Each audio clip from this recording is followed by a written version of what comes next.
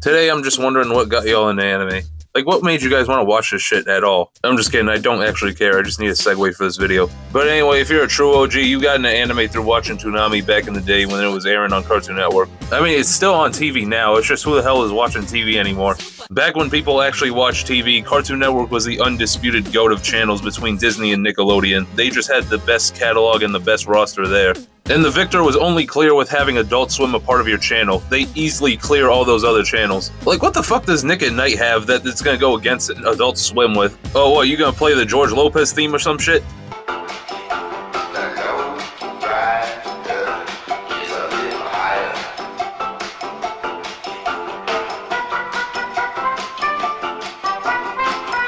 Nah, but for real, it's just Adult Swim has better music, man. The bumps just go so hard with all the songs they play and all these unique artists they have on the channel. Then Adult Swim had to flex even harder by making trailers for actual anime they play on Toonami. Toonami went above and beyond when they made these trailers. They had Peter Cullen himself come on and tell you that this anime is going to be fire. And they had Steve Blum here telling you the same thing, that this anime is going to be fire. So now you're probably wondering where I'm going with this. Well, this goes into the Toonami craze that I'm about to talk about today. I'm about to talk about another anime that was a pretty good hit on Toonami. By hit, I mean sleeper, because it was more slept on if anything. I don't even think enough people remember this anime. Today's series I'm about to talk about is called The Big O.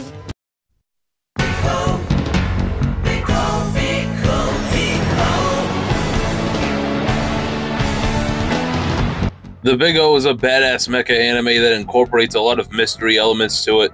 This anime is made by one of the best studios in Japan, known as Studio Sunrise. You definitely know Studio Sunrise from all the shit they worked on, including all of Gundam, Cowboy Bebop, Code Geass, a couple other shit I'm probably forgetting about, but yeah, they worked on some big names. What makes the production of The Big O even more interesting is the fact that Cartoon Network went out of their way to fund this anime. In fact, they even helped co-create it. Could you imagine being liked by HBO enough for them to actually want to save your show? Anyway, this badass anime follows Roger Smith, a billionaire who works as a negotiator protecting Paradigm City from high-level terrorists. Roger Smith works as a Japanese Batman, where he goes around fighting crime and his mysterious giant badass robot. The story focuses on the entire mystery of Paradigm City, where people are trying to recollect memories that happened over 40 years ago. For some reason, no one remembers anything that happened from that time period. No one understands why this phenomenon exists, but there are some that want to reach the truth of it, even if it means taking extreme action. It's this confusing but interesting large-scale conspiracy that's built up and ready to flip the plot upside down at any moment. The Big O doesn't really get that deep until the second half of the series, so the entire first half operates like a typical fun Saturday morning cartoon. Simply put, you get to watch good guy punch bad guy in the face. Oh yeah! What is it?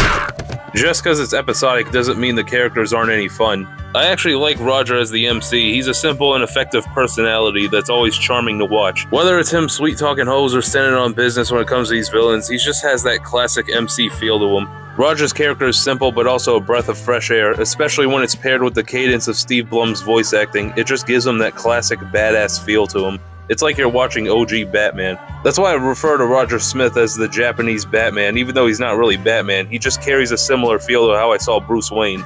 Then you have the other characters that also hold their charm and purpose, such as Dorothy. Dorothy is an android that's slowly learning to become human each and every episode. Whether it's learning to love or learning to play piano as loudly as possible to annoy Roger every morning. The scrambled eggs that Norman has made for you have gotten cold. You stayed in bed 15 minutes later than usual. And that makes it okay for you to wake me up like this? Small but noticeable changes like that are in her character each and every episode, and I really love that little bit of detail. You also got the array of villains that are entertaining, like Beck, a mafioso that just wants to make money and get his get back on Roger. Nothing deep about his character or anything apologetic to why he's a villain. He's just evil because he's evil, and I like that. It's simple. You also have Alex Rosewater, who's a corrupt CEO that Roger has to work alongside to protect the city. I really like how the show sets up nuance around how Roger has to operate. It makes this interesting dynamic where Roger has to work with clearly shady people in power, giving the story a lot more attention to simple good versus evil plot. Last but not least, I gotta go over my favorite villain in the show, Schwarzwald. He's a journalist that was put on the government hit list for a story lead that was too juicy to get out. My boy Schwarzwald earned himself the Journalist Medal of Honor by being hunted down by the CIA. I can't believe you committed suicide. I cannot believe you committed suicide. How could you have done this? How could you have committed suicide? His whole goal now is to reach the truth of the memories and figure out what makes Paradigm City such an odd society, even if it means burning the whole city down along the way. There's a solid cast of characters that get the job done, but what really intrigues me about the series is the world itself. Paradigm City is such a unique setting with so much unraveled lore, with a mass memory wipe on the human population and these giant robots and kaijus having some connection to the city. I just like the overall mystery slowly building up while the story continues. It keeps my eyes glued to the screen despite how episodic it starts off. Not that I'm shitting on the episodic formula, in fact I like it. It was made to have the perfect dub and viewed during a 2004 Saturday night. This show was made to exist for Toonami and to further display how creative anime really is. Weekdays at 5:30. Good guys still wear black. Only Toonami. Despite how much I like the ending to the Big O, I could definitely see people hate this ending. If you don't get that bullshit out of my face, bitch. The second half gets deeper with its plot, however it's very confusing and people can get easily lost with what's happening near the end and not even get what it was going for.